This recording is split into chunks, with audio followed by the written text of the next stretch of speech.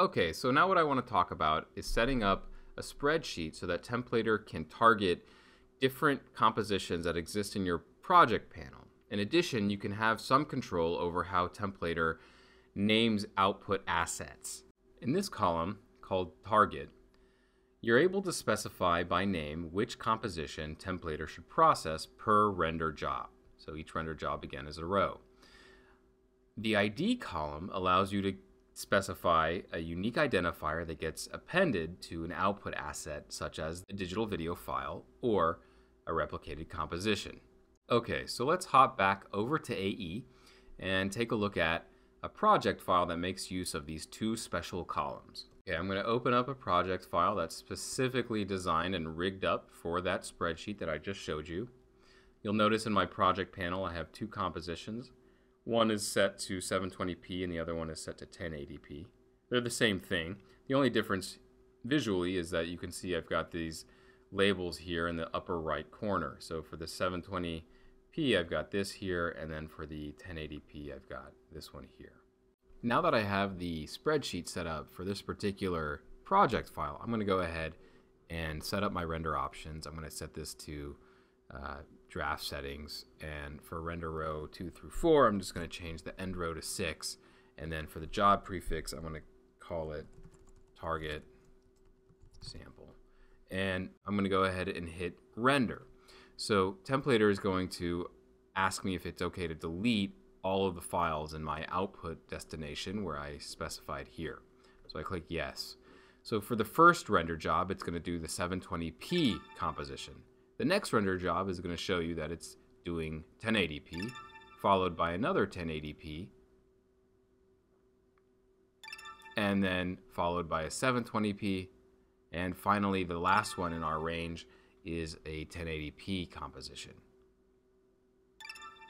Okay, great. So now let's take a look at the Finder. You can see that we've got the prefix for the job, and then we've got the target composition that is specified in the target column for rows 2 through 6. So final underscore 720p, 1080p. You can see here that they're named appropriately. Now, you can also see appended to the file name is the identifier in the ID column here. So final underscore 720p dynamic is this one, and then final underscore 720p punctual is going to be this one.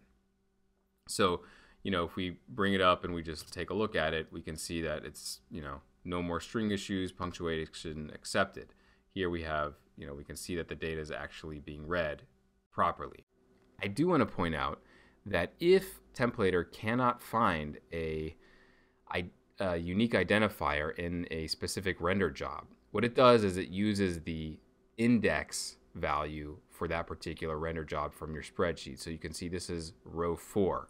So here what happened is Templator appended the index value of that row rather than the ID specified in that cell, because it simply doesn't have one there. So that's what it does by default. It's also worth noting that when you preview with Templator, all of the targets actually get affected with the spreadsheet data.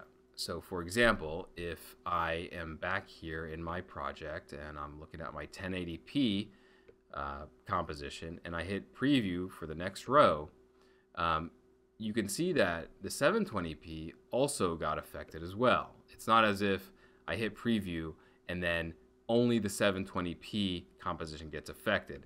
The 1080p composition is also going to be affected.